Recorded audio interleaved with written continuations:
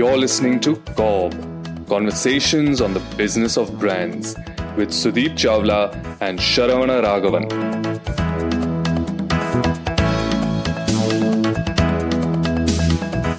We're about, 15 episodes in, Sudeep? Yes. And we're already repeating topics? Really? Who said we are repeating topics, Sharan? Measure what you treasure was one of your famous topics from the previous episodes. Yes, it was. And we're doing that again today? No, we're taking it forward. At that point, I said measure whatever you treasure. Now I'm taking it forward and telling everybody what to measure and how to measure.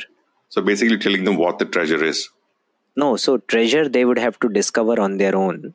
Okay. Whatever they think is treasure, there are a few ways of measuring it. I'm telling them how to measure it.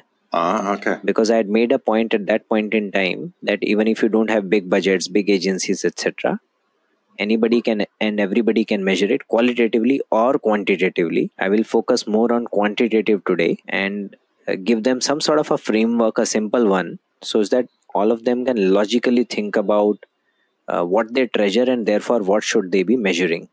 Okay, where do we start? When we spoke about measuring whatever you treasure, all business owners or brand owners treasure the sales of their brands. All of them want to increase sales. To make sure that they start on their journey of measuring, it is important that all of them decide what is the route to sales for them.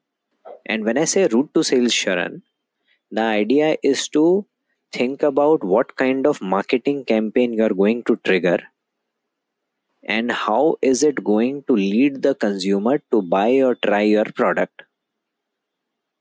Okay. If you are clear about that, that route is something that will tell you what to measure and then how to analyze it. But isn't that the $1 million question in marketing anyway?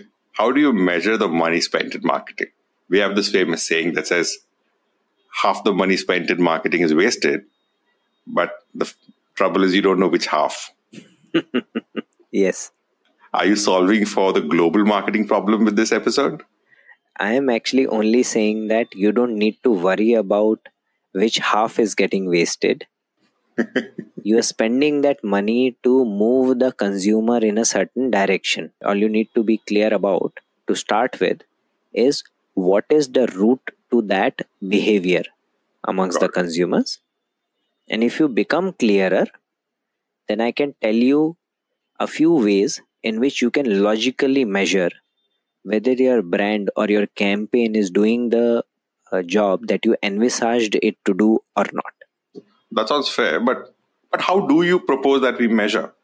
And more importantly, every marketing campaign could be different, right? So what do we measure? So let me first introduce the framework. All right. And then we should take a few examples to see how do campaigns fit in there. Sure. Yeah. So my theory is that any campaign that you create has to tick 2 out of these 3 boxes. The first one is salience. Salience is about how well does your consumer remember your brand or your campaign. Right. Especially when there is tremendous amount of clutter around it. Right, the stickiness of it. The stickiness, yeah. And usually this becomes very, very important when you're launching a new brand or a new variant. Right. Yeah, you might remember the Jio Dhan Dhanadan ads which were pouring out of every orifice. Yeah. Now, the reason Jio had done that and they had taken all the IPL superstars to announce it was because they wanted to announce that there is something called Jio. And hence that is called salience. You're just making yourself known, making yourself memorable, etc. to people. Second box is mind. Yeah, or mind measures as we call them. If you have to define them, these are beliefs or attitudes that you want your consumer to associate with your brand. Or the other way to think about it is this is what do you want the consumer to believe about your brand? It could be fact, it could just be an emotional association. Fact as in this detergent makes the clothes whitest, or an emotion like this drink is meant for adrenaline junkies. Things like that, which might or might not have any fact around them, Right. but it's an association which gets built over a period of time or through a series of planned interventions. The third box after salience and mind measure is behavior, where you clearly determine what do you want the consumer to do after they have been exposed to your communication or your brand. Yeah. What At do you the want them very- to think, feel, and do, like we discussed earlier? Correct. The think, Got it. feel, do. And think, feel, do, the do is the one which will translate into behavior. Everybody would say, what do you want the consumer to do? Of course, you want the consumer to go and buy. But just before buying, because the consumer has not yet bought, they've seen your communication. So usually you would want consumer to have an intention. So this is where you measure their intent. So therefore the three boxes are salience, mind measure, behavior. And the theory is that you of course want to create behavior in every consumer. The route to behavior either goes through salience or goes through mind measure. If you as a brand owner, as a business owner, you are clear which route are you willing to take right now at this stage, then it'll be fairly easy for you to determine whether your brand campaign is moving in the right direction or the dollars or the money that you've spent is going in the right direction or not. Right, that makes sense. But are you sure just three? Are you sure you don't want, say, you want to communicate discount coupons and collect more first-party data about their PIN code and how they're willing to click on a lead gen link? And is that not something you want to measure right now? So you might want to, but the fact is that, see, Sharan, you have to, these are all activities. Right. These are outcomes of something that you've done. For example, if you're giving a discount code, what you're trying to do possibly is tell the consumer that I'm giving you a great deal. Yeah, and therefore you're driving association with a great deal. Or the discount code could be about creating trials. Yeah, so Right. therefore it could be about the behavior side. So these are all, whatever you just said about clicks and discount codes and ad buttons, etc. These are all means. Yeah, but what you have to measure is what are you doing to get to these means. Yeah. Right. It makes a lot of sense now. Yeah. When you talk to people, for example, when I speak to any of my friends in startups or any of the people that I interact with, most of them talk in terms of numbers which are CTRs, CPL, CAC, etc. And I'm sure you as well as all our listeners are aware of these terms and many more of such kind. These are the numbers that you regularly deal with. Right. Now, these numbers usually are a resultant of what you're doing in your campaign. Yeah, and these are post facto numbers. And then, a lot of the performance marketeers will tell you, let's tinker with something and let's see whether the CAC is going up or going down, whether your CPL is going up or going down. Whatever measure we are speaking about, Sharan, today will help you scientifically tinker things. When you say salience, mind measures, and behavior, wouldn't every campaign want to do all these three anyway? Any campaign, when launched, would create some amount of salience, some amount of mind measure, and therefore some amount of behavior. So we're talking about the proportions here? Yes. So we are saying that, for a campaign at a particular stage, one out of salience or mind measure is more important than the other. For example, I go back to the same example, Jio Dhandhanadan. I don't know what kind of mind measure it created in your head. I'm fairly sure that most of the people didn't even understand what is Jio. At best, they might have understood it's a broadband, but nothing more than that. Possibly. Or even just a phone SIM card. Maybe. And that too towards the fag end of the commercial, because all you could see in the commercial was cricketers dancing. It was pure salience without any association.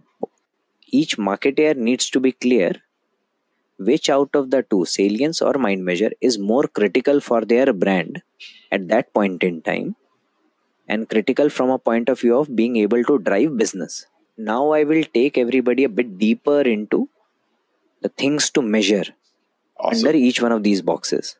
Let's go. Yeah. So in fact, my advice to all our listeners is, if you're there, it will be better if you take a pen or a pencil and possibly, scribble along so that you are able to follow some of the terminologies being spoken about. Yeah, while concepts might be clear, the terminologies, we will keep referring back to these terminologies later in the later part of the podcast as well. So it'll just help if you jot those down. Right. And if you're listening to it on any of the main platforms, you can actually download these terms on your show notes also. Okay, excellent. Let's get into our first box. Our first box is salience. Now, within salience, there are two things that you could possibly talk about. There is the salience of your campaign, and then there is salience of your brand. Campaign is the lead vehicle, which people will first get exposed to. And a marketer would hope and pray and plan that the campaign leads to brand salience. So when we talk about campaign salience, at that point in time, you are trying to determine two things. Number one, is your campaign memorable? And number two, is it reaching people? As a founder, if you are going and doing this research on your own, I will now try to break it down in that form. So the first thing that we will speak about is executional cut through. In marketing term, we call it as ECT. Suppose you launched a campaign and you're, for example, a denim brand, and you have just launched what you call as responsible denim, which means that your denim uses lesser water to be produced. So therefore, you launched a campaign. Now, in that campaign, you possibly, show a particular denim which is trying to save itself from water. Yeah, it constantly shuns water, and towards the end it says because it is a responsible denim. Just let's imagine that creative, as poorly crafted as it may sound, but I'm just crafting it on the go. So if that's the creative, yeah, so therefore your first question to your intended target segment, and you have to go to your intended target segment. Don't go to your friends. You can go to your friends' friends as long as they fall in the same segment. You don't go to your friends because they tend to be biased. You might not read the sample perfectly. Yeah, they could be biased both ways. Correct. Number two, if you're doing a quant one, which I will encourage you to do, to read the data properly, for every segment that you study, you need at least 30 data points. So you need to speak to at least 30 people. Yeah, so for executional cut through, you will go and ask the intended TG, have you seen any denim ad recently? If they say yes, you would say, can you please describe it to me? If the intended person describes, for example, some elements of your ad, that I saw a denim and it was getting exposed to water, but it was shunning water, it was running away from water, then you know your execution has cut through. So your ECT gets a tick. Then you ask them, okay, the creative that you just recall, can you just tell me what brand it was? For example, it was Sharan's denim. So if the guy says it, I think it was Sharan's, then you know your brand has been recalled. So that measure, the first one where you are not asking for the brand, you're just asking for description of the ad, it's called executional cut through. The one where you said, what is the brand? And the guy recalls is called branded cut through. Okay. Yeah, both these are unaided, are spontaneous. Now you will meet a lot of people who might not be able to recall your ad unaided, and don't be shocked with it. You will meet a lot of them. Yeah, for the best of the brands where I worked, the very best had at best double digit or lead single digits, about 7, 9%, 10%, 11%, that kind of a cut through. As in, out of, when you say percent, it's about single digits out of 100 number of people met. Remembered the execution cut through. Correct, with the best of the ads. Wow.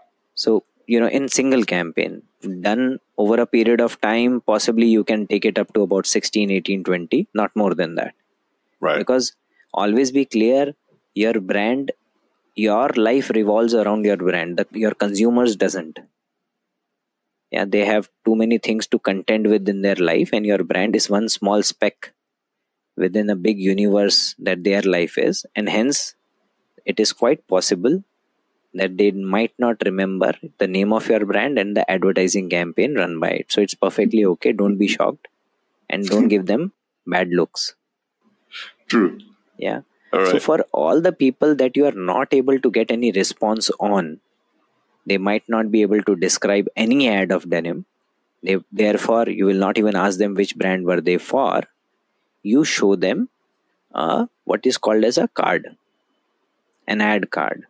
So what you do is you paste some excerpts of your ad where your brand name is not visible. And then you ask them, have you seen this ad anywhere? If they say yes, then you get a tick on a measure called creative reach, CR. So this is an aided element. And then you ask them, okay, if you've seen this ad, do you remember the brand? If they're able to remember the brand, it is called BCR, which is branded creative reach. So therefore, we spoke about 4 measures, and all these 4 measures were for campaign salience. We spoke about executional cut-through, branded cut-through, creative reach, branded creative reach. The broad way of understanding this is that if your brand has creative reach, which means that your media has done the job of showing it to people. If you have branded creative reach, which means that your ad has decent amount of brand integration such that people will not miss the brand if they see the ad. And the converse is also true. If your BCR is very, very low, which means that your ad is still being remembered, your brand isn't. So therefore your brand integration is poor. It could possibly be helping some other brand also at times. Possibly. Or maybe just helping the category and none of the brands. So it's a social service campaign. Then if you have executional cut through, it means your execution is really memorable. People remember it. For example, Zuzu might have had a great ECT. Now an interesting question for all of you, think about it. What would they test Zuzu on from a branded cut-through point of view? Was it Vodafone? Was it Vodafone postpaid services, or were they exact services that they were talking about? Actually, interesting question. Even I can't recall that anymore. So they had some 15 commercials across 2 or 3 IPLs. Each commercial spoke about a very different service. So for each ad, they could have tested it for the service that they were advertising. My belief is that at a campaign level, they wanted to show that there are significant number of value-added services that they are providing. So their branded cut-through would have been for Vodafone value-added services. So therefore, if your campaign is memorable, you will get ECT or executional cut-through. And if your brand is well integrated into it, you will get branded cut-through. Now, branded cut-through is marketeer's nirvana. Because people remember your brand unaided, people remember your campaign unaided. So your job is done. You should not ideally abuse your media agency or your creative agency. If your CR is low, abuse your media agency. If your ECT is low, abuse your creative agency. Or, that's a lighter way of saying it. Ideally, you should relook at the brief that you've issued them. There is possibly some problem in your media brief or your creative brief. I'd like to go a little deeper on that. Can you tell me why the media agency is responsible for the creative reach and the creative agency is responsible for the execution cut-through? Sure. A simple way of understanding this, Sharan, for everybody would be that it is media agency's job to translate your brief into a plan which makes sure that a certain amount of intended target segment gets to see your campaign. Now, at the very least, even if it is a poor campaign, even if it is a poor creative, you expect that people will at least be able to recall it once they are aided with the photographs from the campaign. If you are not seeing any kind of aided recall also, which means that a lot of the people haven't seen your campaign, which means either your campaign, if your media plan is not delivering on your intended TG, or your intended TG itself is wrong, the product or the category is completely irrelevant. Either ways, there is a problem in either your brief or the media execution.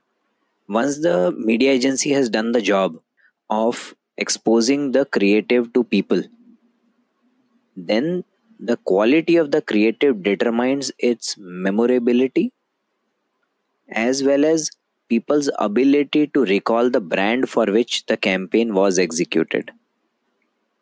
Got it. If your creative agency has not made a very memorable campaign, or they have not been able to integrate a brand into the campaign, then it's a problem. So that is how you should think about salience. Now this is for everywhere where you are desperately trying to register your brand or a sub brand or a variant with the consumers.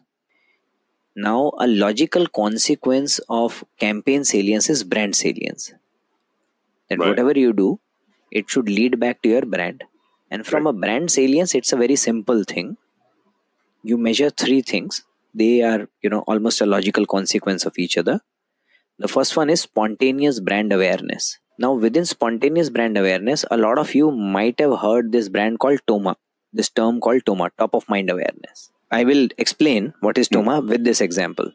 So you answer my question. How many brands of denim are you aware of? Brands of denim. I'd say Levi's. I'd say Lee. Spiker. Flying Machine. Just hold there. Okay. You said Levi's, Lee, Spiker, Flying Machine. Yeah. At least 4 of them you recounted. Yeah. So therefore, for you as a consumer, if you are the only observation set or the consumer set that I have, so Levi's top of mind awareness is 100%. Got it. Because that's the first brand that you have recalled. You have Levi's as your TOMA. Now, all the 4 brands that you recalled, all 4 of them are part of your Spont brand. The brands that I could spontaneously come up with. So, for a new brand, I definitely want to be part of the spontaneous brand awareness. Right. And if I become TOMA for few people, I'll be very happy. But over a period of time, all the market leader brands want to have their spontaneous brand awareness and top of mind awareness at almost the same level. So a Cadbury Dairy Milk would want that amongst all the people that can think about me, know about me, I should be the first brand that they should talk about. Right. They want almost 100% synonymity with the word chocolate. Right. That's marketing nirvana, right? The brand ends up defining the entire category for the consumer. Correct. So that's what brands aim for. So from a brand salience point of view, we spoke about top of mind awareness. We spoke about Spont brand. The third thing that we will speak about is aided brand awareness. So suppose your brand, now this is Sharan's denim. Now I will show you logos of different brands, including Sharan's denim. And I'll ask you which one of these do you remember or you can recognize. Right. If you put your finger on saying, yeah, Sharan's denim I can recognize. So therefore, Sharan's denim was not a part of TOMA. It was not a part of spontaneous brand awareness. It was, however, a part of aided brand awareness. Right. Got it. Now, if you have a brand, you advertised it, and you were not able to be a part of TOMA or Spont brand or aided brand, then only God can help you. You're listening to CoBB, Conversations on the Business of Brands. Your hosts are Sudeep Chawla, marketing practitioner, business leader, and educator to advertising and marketing professionals, and Sharavana Raghavan of Vitriol Innovations, consultants to consumer-facing brands and businesses. For more information, go to cobcast.net. If you find this podcast helpful, please help us by telling your friends and rating us. Second box is slightly simpler. Mind measures. Now, first box was the major box where most of your technical measures, etc. exist. The next 2 boxes are fairly simple. And so therefore, if you want to keep your pen and pencil down, you can. But the second one, clearly, as I said earlier, mind measure is about mental association. Right. Yeah, against some specific attributes. Now, this is where I want to draw everybody's attention to 2 aspects. First aspect is about category attributes. Second aspect is about brand attributes. What do I mean by category attributes? For example, let's look at soft drink category. Now, Pepsi has deliberately tried to advertise, innovate in a manner such that it positioned itself as a soft drink for youngsters. So therefore, whenever Pepsi is testing for its mind measures, what all will it test for? To have a right to play in this segment, it needs to have at least passing score or score which is at par with the other competitors on some of the category attributes. For example, it quenches thirst. That's the rule of the category. If you don't quench thirst, you don't get counted. So therefore, it will definitely test whether I still quench thirst or not. Yeah, and you should test for it, because over a period of time, your competitors might redefine the category, their formulations might change, etc., etc. And hence, it is always good to keep testing yourself on category attributes. So, category attributes performance give you the right to play. Basically, your table stakes. Are you having the entry barrier? Are you meeting the entry requirements in the category? Correct. So, if you're a chocolate brand, you have to be a good tasting chocolate brand. Right. Yeah, you might be a healthy chocolate or whatever you are. If you don't taste good, unfortunately, you will not be able to play in that space. The second part was the brand attribution or the brand attribute. So therefore, for Pepsi, they will want to check which brand do you associate with these words is a brand for youngsters like me. And then they will list down all sorts of brands, Coke, Pepsi, Dew, Thumbs Up, etc., etc. And then they will see how many people tick on Pepsi. Yeah, this is where you want to be differentiated. You want to have higher endorsements as compared to your competition. In your category attribute, you can be at par with your competition. In your branded attribute, you want to be distinguished from your competition. Got it. If you're not, then there is a problem. Either you've not chosen the right attribute, or you've not been able to distinguish yourself on that attribute. So, for example, I'm reminded of this campaign, Men Will Be Men. Yes. Yeah, very interesting campaign, very long-running campaign. Yeah, it's a campaign which is quite endearing for a lot of people, and a lot of those people might not be consuming that brand also. True. It is Seagram's campaign. Yes. Yeah, but the execution is quite lovely. Now, when I think about it, and the reason I bring this up is it's a campaign which does not show any product. Yes. Yeah. So therefore, that is why I wanted to push the envelope and say, now, if these guys are testing, well, what will they test it on? Yeah. Now, it's a long-running campaign. It's not an awareness campaign for sure. Right. It's a mind measure-led campaign. Yeah. So therefore, what is the mind measure they might be testing for? Yeah, so therefore it will say it is definitely not a drink for youngsters again. The kind of people that they show, the kind of, situations they portray, it is for sure a drink for middle-aged men. They would be testing on mind measure and endorsements against this statement which says it is for men like me. Basically, middle-aged men who want to be boys again. Yeah, middle-aged married men. Yeah, who take liberties with both their age as well as their marriage. Right. It's a lovely campaign. It is, and therefore I wanted to bring it up. But mind measure is slightly simpler, but you need to choose the right attributes against which you want to take endorsements from your consumers. Right. It basically depends on the positioning you're going for and to check if you're fitting into the positioning with the execution. Yeah.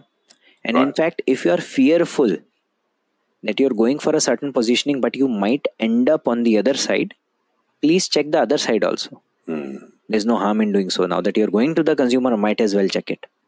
Now the third box, now we are going to behavior. Okay. Behavior again is simpler one. Yeah. So in behavior, now that the consumer, you've created some kind of a recall, or you have given some kind of association to consumer, what do you want the consumer to do? You would want consumer to go and buy. Now before the act of buying, exists something else which is called the intention to purchase. So you check with them. So next time, for example, you are again the denim brand. and you're speaking to, teenagers who, are possibly your target segment, you'll go and ask them, next time you go to the market and you want to buy a denim, which denim are you likely to buy? And if they name your brand, again, this is a idiot question, so you write all the brands there. If they name your brand, then you know there is an ITP or an intention to purchase. Intention to purchase ideally should lead to purchase, which means that it should translate into sales, which means that it should translate into what is usually termed as market share. Depends on your category, whether you're looking at volume market share or value market share, but ideally it should roughly translate into your market share. Now, if your intention to purchase is high, but your delivered market share after some time is low, which means that there is some kind of a friction between the intent and the final action. And that friction could either be availability of your product. You might find that you are not even available. People are going with the intent, they are not able to find you. Right. Or there is some friction in the purchase process. It could be price, or it could be anything. Yeah, price, could be your channel, could be your website, could be your landing page, could be your navigation, your anything. payment gateway. Payment gateway, anything. Yeah. Or your competitor is doing excellent bottom of the funnel marketing. Right. And luring away the consumers who intend to even purchase you. Correct. Luring away the consumers who are possibly added you in their basket. If you study these in consonance with each other, it will give you an excellent reading of what possibly is going on and what to correct for. Another measure, Sharan, that we usually talk about in a behavior sense, you measure what is called as operational share, and in short it is called op share. Now, op share is where you ask the person, last time you went to the market, which brand of denim did you buy? You go beyond intention to check what did you do the last time. Correct. Now they might say, okay, I bought Sharan's denim, etc. So you see how many people, what percentage of endorsement is Sharan's denim getting, and what is the market share. So now you have, over a period of time, you have intention to purchase, you have market share, and you have operational share. And then you should be able to compare all of these and see where does your gap lie. And that is how you start making meaningful conclusions. If you've understood these measures, you will be able to read them alongside other data that you might have, which is your CAC, your CTR, your CPL, etc., and your market share and your sales. And therefore, you should be able to make meaningful conclusions as to what part of my marketing is working, what part of my marketing needs a tweak. And, in your further executions, in your further funnel creation, you will be able to create significantly better results. This all makes a lot of sense, Sudeep. And I think you've taken a lot of liberty in creating and abusing Sharan's genes today. But I want to push you back on your most creative creation. Can you explain this in the context of your healthy chocolate concept? Oh, yes. That same example comes back to haunt me. Yes. Okay. So let me recall. We created healthy chocolate. We said that we will sell it in multi-packs. Yes. NCCS A women in metros. NCCS A women. Yes, correct. And portion control, etc., So that was our zone. Okay, excellent. So suppose, Sharan, we are launching it. It's a new launch. Now my route to sales is salience to behavior. Right. So I launch my campaign, and therefore I straight away get into ad awareness or ad salience or campaign salience and brand salience measures. So campaign salience measures, I will check for executional cut through and branded cut through. I will check for creative reach, branded creative reach, amongst people who don't recall me spontaneously. Then basis that, I will also check for branded awareness, which is my TOMA and my spontaneous brand awareness. And then I will also check for aided brand awareness. Okay. Yeah. So when I've looked through all of these, I will definitely know to what extent has my brand registered. Yeah.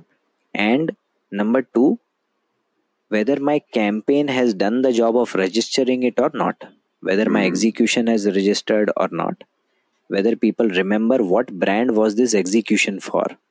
Right. And for example, Sharan, I've worked with celebrity for a fairly long time and one of the biggest celebrity that India has ever seen, Mr. Amitabh Bachchan, I can tell you that most of the brands struggle in terms of BCR or BCT, which is your branded part. In celebrity advertising, a lot of the people remember Amitabh Bachchan for an ad. They might not remember the brand at all. You might remember, there was some hair oil ad that Amitabh Bachchan was a part of. You might not even remember the hair oil. Well, Navratan Cool has been paying crores of rupees, but they might not be gaining unless you use the celebrity very, very well. There are a lot of ads that I see where the celebrity becomes the brand and the brand becomes a subset. So therefore, awareness or salience is the route to my sales. Okay, so I think I'm going to put the question differently to you. For most new brands, I think this makes sense. I don't see new brands deviating from this framework too much. Yeah. What about existing brands, the larger brands? Wouldn't their priorities be different? How would they go about measuring these? Okay, why don't we take the same example forward? Cut to a couple of years later. The same healthy chocolate brand has been around for some time. It has already penetrated all the digital first consumers. The trials have happened, etc., etc. Now that I've reached that particular level, I have done about 70-80 crores of business. That's my annual run rate, ARR as they call it. Now I want to get to the next level. Now this is where my consumer set, the chosen consumer set, starts to make a difference. Now NCCS A women was our chosen consumer set. Right. Now if we have to make a specific difference to that particular consumer set, then I would have to create significant penetration and frequency amongst them. So therefore now my campaign would be crafted in a manner such that I start getting them to claim affinity towards my brand. Yeah. So suppose I launch a campaign where I, picture this, that there is this NCCS A woman who's leading her life, and she's actually, she's the one who is wanting to become a perfect mother, wants to have a perfect career, etc. Everything is perfect, and therefore within that perfection, her small moments of joy are missing. Right. And therefore then I present my product as something which is a responsible consumption product, which gives her small moments of joy without necessarily destroying her diet or her dietary control. Right. Yeah. So that is something that I go with. Now, with this kind of a campaign, Sharan, I'm clear my route to sales is via mind measure and then behavior. Yeah, salience is already done. Now, of course, when I'm doing this, salience will get created. If I'm going to those people, if I have the time, etc., I might as well measure the salience. But what is critical for me is mind measure. So therefore, what do I measure with them? I measure mental association on the attribute. Is a chocolate brand for women like me. It's when you're talking to NCCSA women, you want them to say, this is the chocolate for me. Yes. So I will say, how many of the following brands do you associate with this statement? This is a chocolate brand for women like me. And then I'll list down all the brands. Right. And I'll hope that I will get the best endorsements amongst all of them. Got Yeah. And then I'll go to the behavior measure. And because I've been around for some time, I will definitely check for intention to purchase, ITP. But I will also check for operational share. Right. Because you've been around, maybe they bought it the last time. Correct. And that also, so your operational share tells me what is their claimed purchase last time around. Right. Yeah, if their ITP, intention to purchase, is higher than their claimed purchase, which means that the campaign seems to have done something. Right. And hopefully it will result into some kind of a market share gain. Wow. That's awesome, Sudeep. I think it's been a pretty pithy episode today. So we talked about salience. We talked about salience being of two types, which is for campaign and for the brand. Then we spoke about mind measures and behavioral inputs. Now, you then broke that out into say when you should focus on each of these and what they mean for the brand. And you also covered how it would be for a new brand versus an existing brand, how these priorities might change. Something tells me there's more to this topic. Yeah, actually, there's lots more. I think we can do one more episode. Wow. I think I look forward to that episode as well. But this itself has been extremely informative and I'm sure very useful for the audience. So thank you so much for that, Sudeep. Thanks, Sharan. Thank you for listening to CoBB, Conversations on the Business of Brands with Sudeep Chawla and Sharan Raghavan. Subscribe and learn more at cobcast.net. That's CoBBCAST.net.